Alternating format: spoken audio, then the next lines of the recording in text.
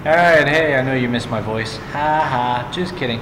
Okay, the student will be able to identify and represent patterns that describe linear functions. So what we're going to do is we're going to look at a situation and we're going to be able to describe and represent a straight line function. Okay, a few words that we need to know. Dependent variable is a change in response to another variable. So a dependent variable is the variable that changes. The independent variable is not reliant upon the other one. It's the one that determines itself. Okay, we'll talk about examples of that in just a minute. Inputs, those are the independent variables, and so we plug anything we want to in, and what comes out is the dependent variable, or called the output. Okay, so those are some words that you need to write down and know. Okay, so in this diagram below, what is the relationship between the number of rectangles and the perimeter of the figure they form? Okay, so we are to do three things. We are to represent it using a table, using words, an equation, and a graph. Okay, so we look at it, we say, okay, there's one rectangle and its perimeter is 14. There are two rectangles and its perimeter is 16. There are three triangles and its perimeter is 18. So what we have is we have this. Okay, we have a table. X is the independent variable. Y is the dependent. X is the number of rectangles. Y is the perimeter. So the more rectangles, the perimeter changes. So with one rectangle, it has a perimeter of 14. With two, it has a perimeter of 16. With three, it has 18. With four, it has 20. So on and so forth. So that is the table. Oops. Okay, there we go. Moved it back. Okay, so there's the table. Here is words. Okay, so we multiply the number of rectangles in each figure by 2 to get the total length at the top and bottom sides of the combined figure. Then we add 2 times 6, or 12, which is the two sides, left and right side. So 2 times x, x represents the number of rectangles. 2 times x plus 12 gives us the perimeter. Okay, so that is a way to look at how it is. So in words, we would write it out this way. We take the 12, there's another 6 over here. So we always have 12. So I would do 12, and then I would add to it. You see there's one rectangle and there's one up here. 2 rectangles, 2. 3 rectangles, 3. So 2 times x, because we have this side and this side, and that is equal to y.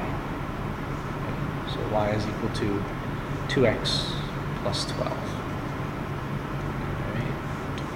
All right, and then we have the graph. So we had, you remember from this part, we had those ordered pairs. So we're going to plot those ordered pairs, and that's going to be our graph. So we plot the ordered pairs: 1, 14, 2, 16, 3, 18, 4, 20, and that's our linear equation. Okay. All right, let's look at another one. In the diagram below, what is the relationship between the number of triangles and the perimeter of the figure they form? Okay, the number of triangles and the perimeter. So we are going to represent it as a table. So the first thing we do is we make our table. Okay, X is going to represent the number of triangles.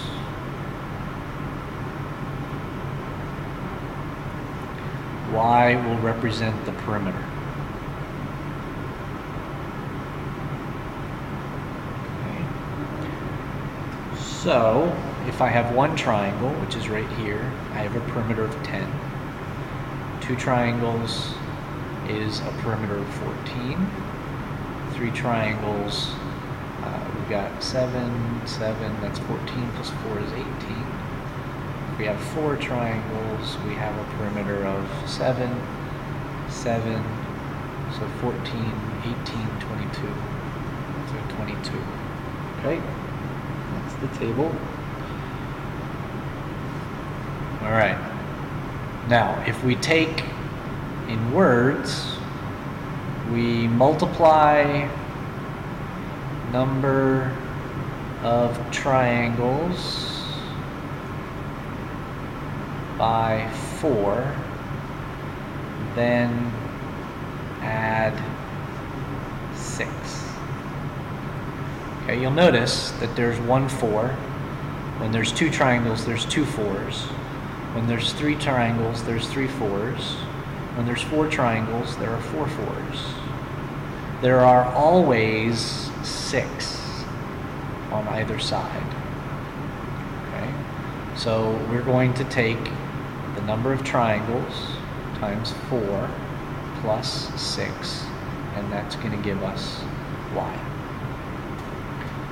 Y is equal to 4x plus 6.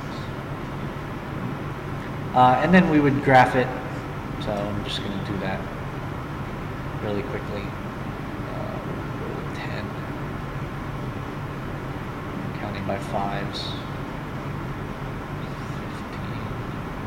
20, 25. Here we'll count by 1s, so 1 and 10, 2 and 14, 3 and 18, 4 and 22. So those are the points. Okay. Okay. The word function. The relationship that pairs each input value with exactly one output value. Okay, one input value with one output value. And the function, a linear function, is a function whose graph is a non-vertical line or part of a non-vertical line. So it needs to be a straight line, but not straight up and down. Okay, last one. The table shows the relationship between the number of photos, x, you take, and the amount of memory, y, in megabytes left on your camera's memory chip. Is the relationship a linear function? Describe the relationship using words, an equation, and a graph. Okay, so, is it linear? Okay, is the first question. So, what we need to do is we need to look at it as a chart. Okay, we already have the chart over here. So, notice that the memory is changing by 3 megabytes, and the independent variable is increasing, okay, each time. So, that is the first way to start. And then we have this. So 3 times the number of photos taken subtracted from 512 gives us how much is left. So the amount of memory left on the chip is 512 minus the quantity 3 times the number of photos. So for 1 photo, it's minus 3. For 2 photos, it's minus 6. For 3 photos, it's minus 9. Okay? So in this case, it goes straight down like that. Those are the dots. If we don't take 0, we've got 512. If we take 1, we've got 509. If we've got 2, we got 506. 3, 503, so on and so forth. So therefore, yes, it is a linear function. Okay, it's a straight line. It's non-vertical. There you have it. Okay?